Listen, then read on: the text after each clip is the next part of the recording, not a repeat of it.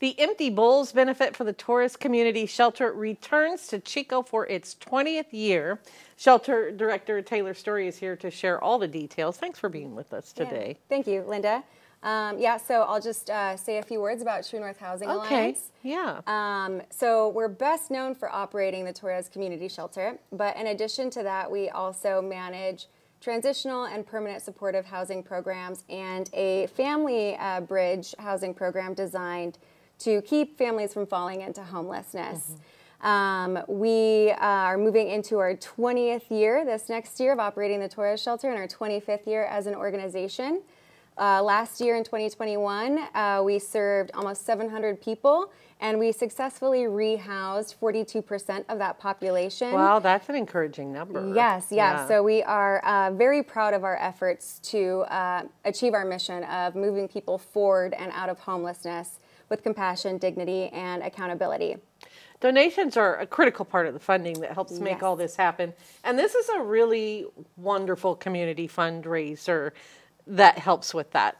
You brought some of the beautiful bowls that are handmade ceramic bowls that kind of build the foundation for this event. Let's talk about what Empty Bowls is. Yes, absolutely. So Empty Bowls is our largest fundraiser, and we are very excited to bring it back after a 2-year hiatus for its 20th year.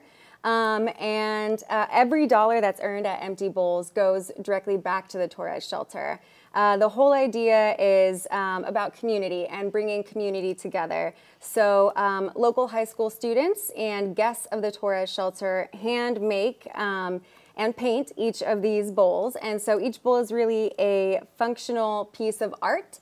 And so the whole idea is you come to Empty Bowls, you get to choose the bowl that speaks to you the most, and then have a bowl of soup with some bread for dinner. And this soup is provided by several local restaurants. Delicious soup, I might add, as a veteran of this event.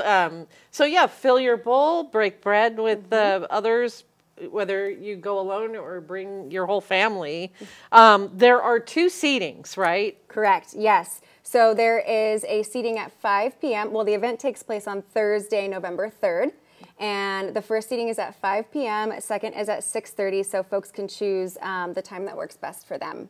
It is a good idea to get your tickets early. In the past, there have been occasions where it sells out.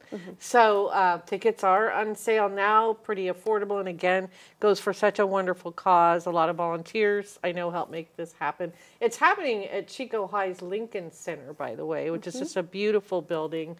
Still new to me as a former Panther of Chico High.